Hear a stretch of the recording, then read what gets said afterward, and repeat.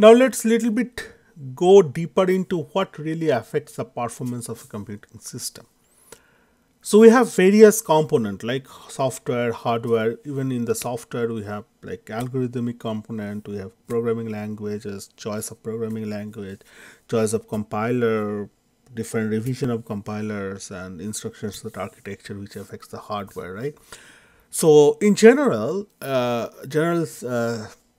speaking, that algorithm like which basically affects instruction count and CPI together. Okay, it can if you take, for example, if you take like binary search versus like another type of search you can think of. Algorithm determines this number of instruction. Really the implementation level will vary, right, and it may affect overall CPI when you are choosing slower instruction over the faster one, stuff like that. So algorithm affects that part in the performance measurement, whereas programming language is also affecting instruction count and CPI. So really depending on like you are doing a Python versus Perl versus C++, it certainly affect the program instruction and count. Remember, your high-level program ultimately will boils down to the low-level instruction set architecture. Whether you are running Python or Java or C++, doesn't matter. It will be translated into the machine code, right? So depending on programming language, maybe it will affect definitely like what number of instruction count you will be executing through the program, and in turns it will affect the CPI, right? Because CPI is a measurement, average measurement. So basically we run certain program and then look at this individual instructions performance and kind of average them out. So it basically depends on the reference program we are running there.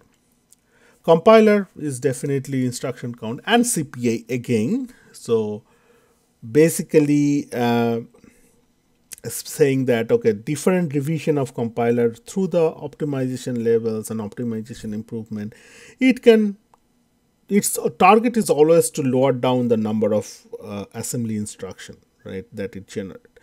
So efficiency of compilers definitely dictate the choice of instruction and optimization, and then as you are running the reference program, it can affect your overall CPI.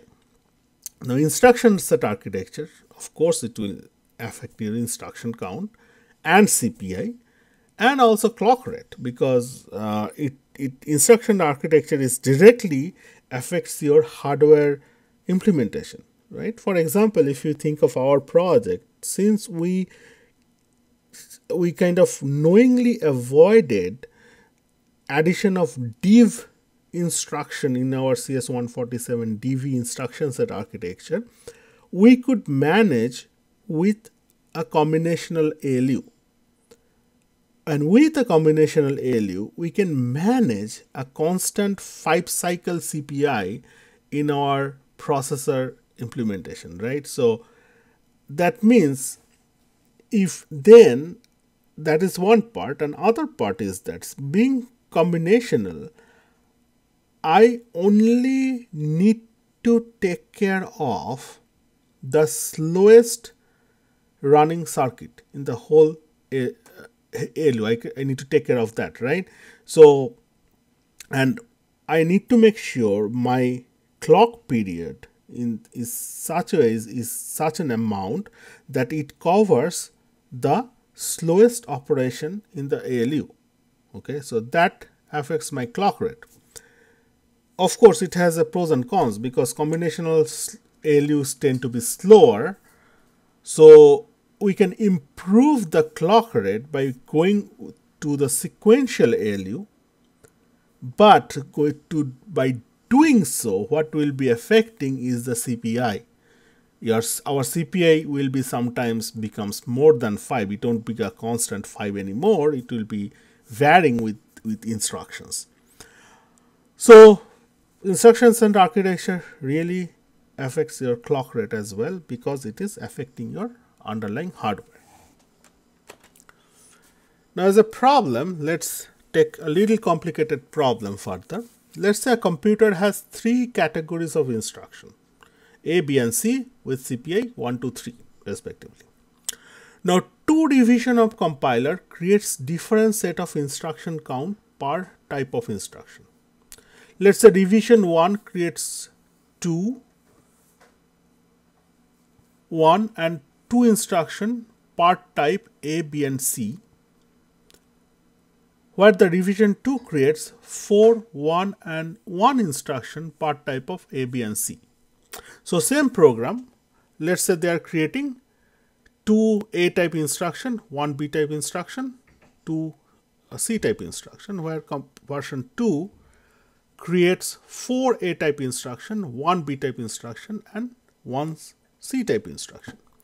Now, which revision of compiler is providing faster implementation? So what we'll do, we'll basically look at the CPI and number of instruction of that group, right? So from group A to C, we are multiplying 1 CPI for group A multiplied with 2 for compiler 1, revision 1, then CPI 2 multiplied by 1 and CPI 3 multiplied by 2, and we sum it up, becomes 10. Now revision 2, we do the same math but with new number of instruction created per group. So first CPI was actually it is kind of reversely typed. Basically we are looking at not reversely, sorry, let's not mix up. Okay, CPI for group A is 1 and we have 4 number of instruction, right? And then CPI for group B is 2 and we have now 1 instruction of that group, and CPI for group C is 3 and we have 1 instruction of that group. Then we multiply them, sum it up, and it's become 9.